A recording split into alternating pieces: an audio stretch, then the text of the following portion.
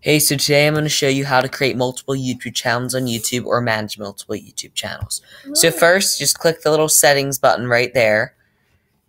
And then you're going to click see all my channels to create a new channel. Then you get taken to this page. And from here, you can see your current YouTube channels or you can create a new YouTube channel. You can also see your Google Plus pages and connect Google Plus pages to YouTube channels. So thank you very much for watching. If you enjoyed this video, please like and subscribe. See ya. And if YouTube may have changed at the time you're watching this video. So if it is different, please comment below how you did it. See ya.